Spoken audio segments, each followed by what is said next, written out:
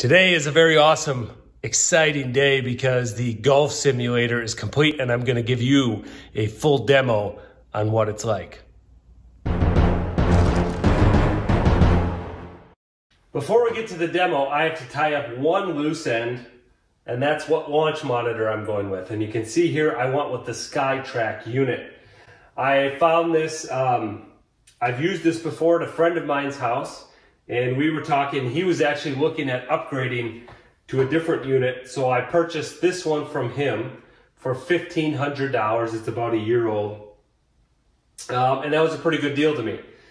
So what we have to understand about launch monitor, what does this do? This actually gives us the results of our golf shot.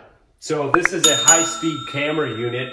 It's looking at the golf ball, and when we hit it, it's measuring how fast it's going, what direction it's going, and then also how much it's spinning and which way it's spinning. So this is a photo type launch monitor looking at just the ball and giving us a predicted flight of the ball based on it's viewing that ball for this flight window basically. The upgraded units such as the Bushnell just came out with the launch monitor. GC Quad is the one in the industry for a long time. That's like $20,000. It's also a high-speed camera system, but it's looking at the ball and the club. So this is quite accurate with the result of your shot, but what it's not giving you is the club data. How square was your face when it came through? What was your club path? This is not giving it. We can infer that by the results of our shot with looking at the ball, but it does not read that directly. Now, to directly compare launch monitors needs a completely separate video series, two main groups, radar, photo. This is photo. So again, these are better for indoor because they only need to look at the ball for a very short time here right after impact. Those radar systems are actually measuring the ball as it's flying through the air and reporting back to the unit. So over short distances, they can be quite inaccurate. If you're outdoor and it gets to look at that ball for a long time, it's quite accurate in that. There are some other ones below this that just look at the club, and based on club speed and where the face was pointed at impact, things like that, it will predict how the ball will fly. The one negative to that is that type of system is not going to give you differences on clubs. So if you want to try out a different 7-iron, a different driver, different balls even, it's not going to give you a proper comparison between those aspects. This will, again, it's measuring how fast that ball's taking off. So if you get a driver that's maybe more forgiving or a different shaft, you can evaluate those things with this unit because it's giving you the direct result of that ball. So that's why I went with this. I want to experiment with different balls, different clubs over time, things like that. You can do that with this unit. It's time for the demo. Let's get the hitting area set up. So all we have to do here is pull our curtains out.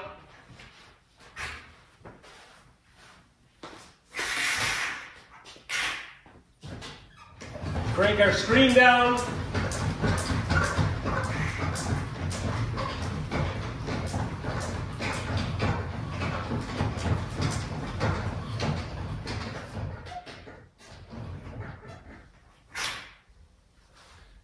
We're ready to go there. And as an overview here on the components of your golf simulator, what do you need? You need an impact screen, something to hit into. Now, if you're not going with a projector, you don't need a screen. You could do a net. You need a hitting mat. So I've got here Country Club Elite hitting mat. You need a launch monitor, which I went with the SkyTrack. And if you want a view on your impact screen, you need a projector. Once we have our screen down and our curtains out, we got to turn on our projector and turn on our launch monitor. Now, one thing you'll notice with my system is that there are no wires, and that is I built it for that reason. I didn't want to have any wires. So our launch monitor is wireless. It connects to our whole house Wi-Fi. Our projector is wireless. It connects to our home Wi-Fi. And we can drive it all with an app on our phone. So all we have to do is to get our image on the screen is mirror our phone. Can be Apple or Android. Mirror it on the projector and then connect it to the golf simulator. All right, so I've got my phone here. I'm going to go to iOS Cast on the projector and then mirror my screen. So I go to screen mirroring. This projector shows up as an Apple TV device. So I just wait for that to connect. We've got my screen up. And I'm going to go to the SkyTrack app.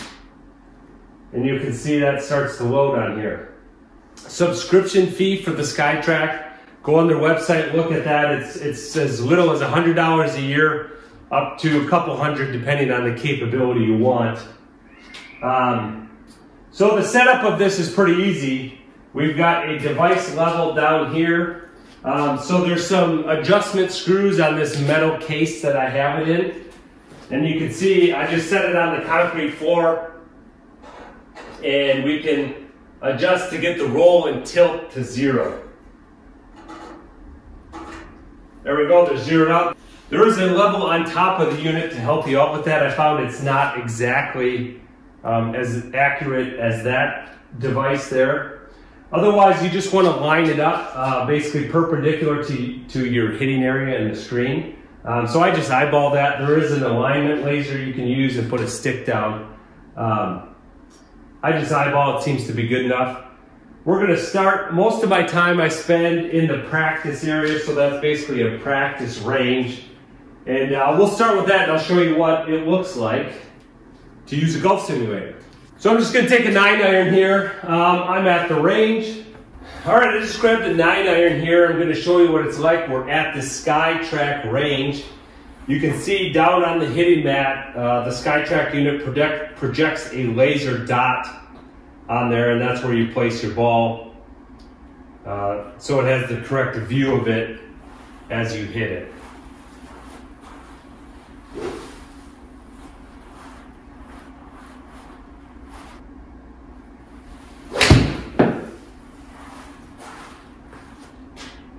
So it takes a second there, it gives us a shot path there. What that shot looked like, I'm still warming up, so that one was, you can tell 104 yards, it gives you your launch angle, your spin, your miles per hour. All the data that you need to dial in your game. Pretty cool.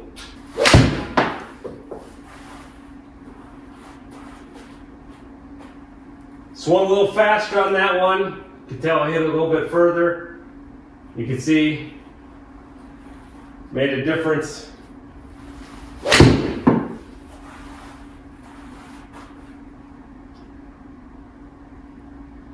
Hit that one a little bit harder yet. Squared up the face a little bit more. 130 yards on the 9-iron. So you can see this is a powerful tool for swing changes. It gives you data to evaluate what's actually happening. The other cool thing it does for myself, I was a bit overestimating how far my clubs flew. So even if you go to the driving range without one of these, you're kind of guessing between the signs and the targets of what distance you're hitting your clubs. This gives you a very accurate, probably plus minus 2 yards on how far you're actually hitting your club. So when you go to that 135 yard par 3, you know exactly what club to hit. Now whether you hit it good or not, that's up to you. But this gives you a lot of data to help improve your game. And in my opinion, this is one of the reasons that the pros are always getting better and better. The amount of data that they have with the launch monitors that they use really focuses their practice time and gives them direct correlation between swing changes and the result If you get one of the higher end subscriptions to SkyTrak, it will also unlock the simulator portion of it, which means you can actually go play golf somewhere. So this is E6 Connect. I'm going to show you what it's like to play a round of golf here. So we can do stroke play. Let's go to Pinehurst number 8. So here we go. So just like you go to a tee box, you can put your ball in a tee. This Country Club Elite mat gives you two options.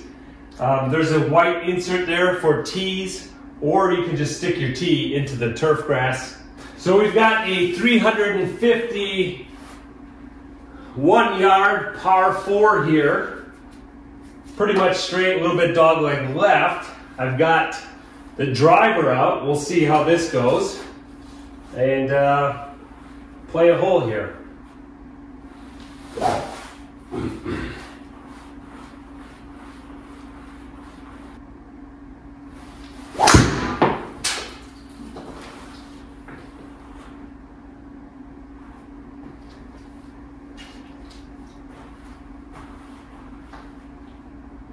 All right, went pretty straight. Did not hit that very well. Went 215 yards. It's a bit of an ego crusher when you don't hit things so well on here. It does not go as far as you want, but we're on the right side, just in the rough, and we've got a straight shot to the green. That is 142 yards away, slightly downhill. So let's say an 8-iron.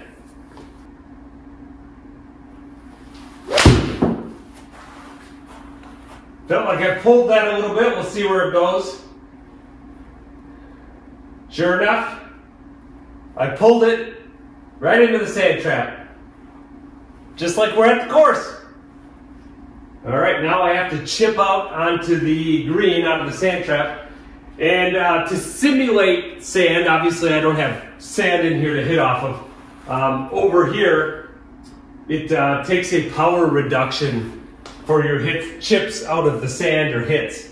So you can see it's penalizing us almost 75% for hitting out of the sand. So let's see how that goes. Get a sand wedge out here.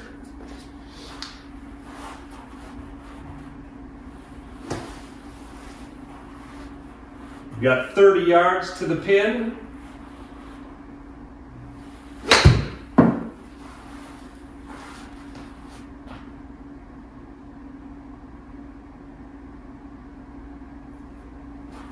And I blasted right past it.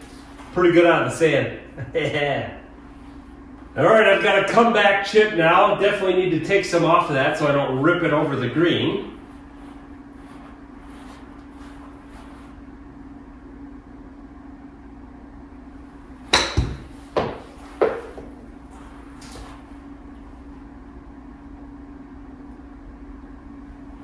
Much better. Almost made it.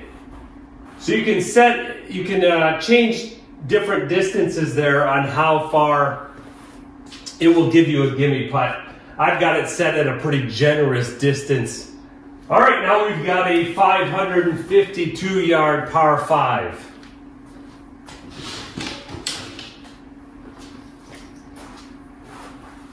Let's see if we can get a better drive on this one.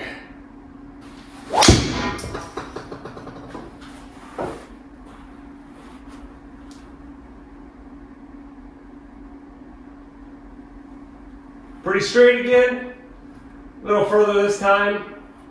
246 yards, I'll take it. I'm in the fairway. But I'm going to lay up with a 4-iron, hopefully get a wedge into the green.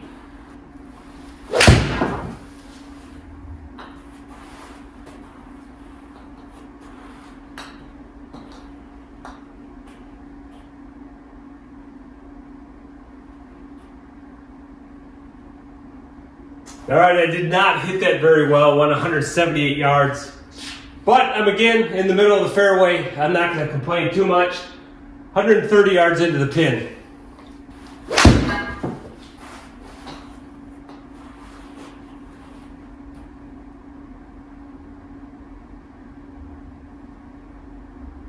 Caught that one a little thin.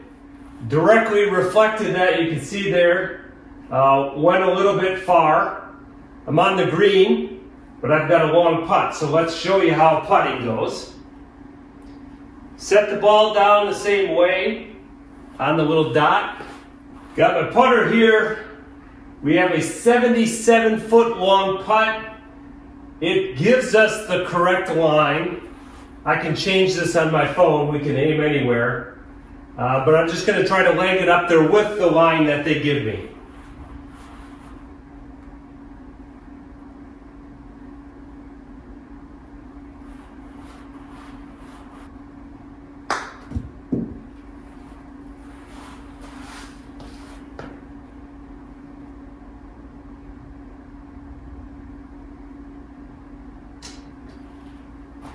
So the line was good. I was way short. This gives you good practice too, for obviously you can see I don't know how far I need to hit a 77-foot putt. So this will kind of ingrain that in your mind if you've got those distances and can pace them off in the real world and translate how far of a backswing that is on your putter. I think that'll help my putting. I haven't done a lot of that yet. Obviously, I need some help on that. All right, we've got another par 4 here. We're very tight fairway. Let's see if we can rip another drive down there.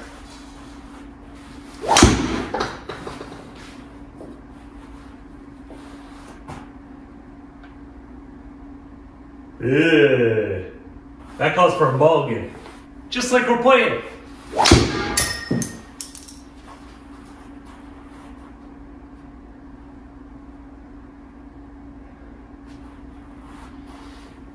Ugh.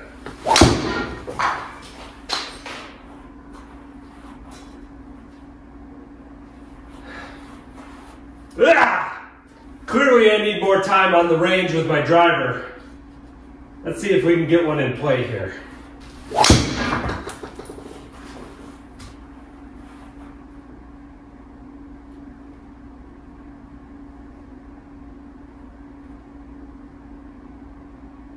Again, not very far, but it's in play. 148 yards in, 28 feet up.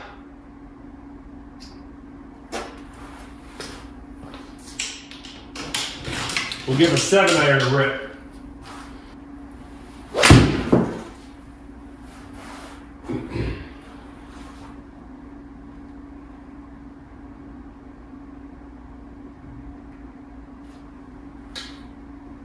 Gave me a gimme. Although it gave me a 3-putt, I was in the middle of the green. All right, hope you liked the demonstration. That is the culmination of all my hard work here to get this golf simulator in. It is awesome. I wouldn't change anything at this point. I love it. Kids love it. Going great. I do have plenty of work left to do in the garage here, finishing the rest of the walls to make this space look as good as it does back behind the screen. I got this wall done, so that's looking much better. When it all comes together, it will look really nice, I think. As you can see here, putting this in the middle bay of the garage, I've been able to keep the vehicles in during these cold winter months, not have to pull them out, still have space in the middle here. If you got any questions or comments about the setup, put them down in the comments. I'll do my best to answer them as soon as possible, or maybe even spur another video. Thanks for watching. Adios.